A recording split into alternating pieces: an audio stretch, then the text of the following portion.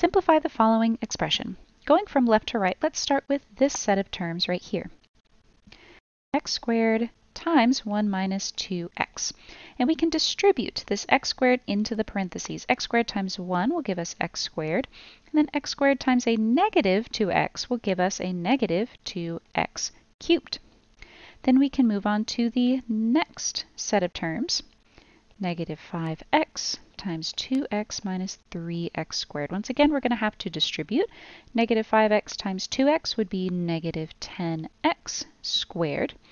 Then negative 5x times negative 3x squared would be positive 15x cubed.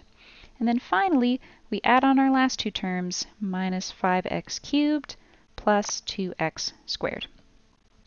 Now we need to look for like terms and combine them to simplify. It may be easiest if you rearrange these numbers in order of descending power. So you can grab all of your highest powers, 15x cubed minus 2x cubed minus 5x cubed, and then grab all of your next highest powers, the rest of the squares, minus 10x squared plus x squared plus 2x squared.